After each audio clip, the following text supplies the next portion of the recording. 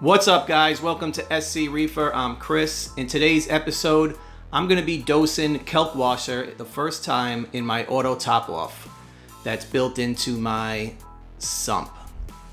So as you see here, I got an ice cap sump. It has a built-in 10-gallon reservoir.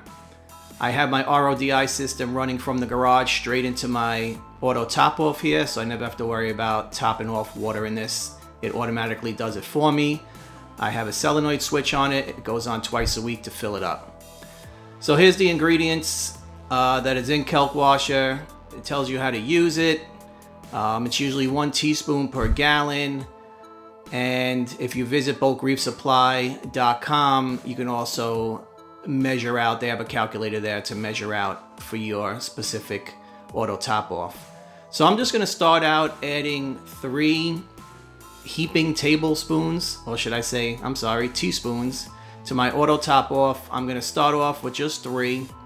I'm going to do this for about a week, take some readings, and then from there I'll gradually increase it. I just don't want to shock the system. So the auto top off here is almost filled up. I'm going to turn on my pump and circulate this kelk around. I'll probably run this pump for about a minute or so, just to get it really mixed up really well. And then from there, I'll shut off the pump and I will let it sit for a few hours, let it settle before I turn my auto top off on. I'll show you that here. I have a little bar here and I could turn all my stuff on and off.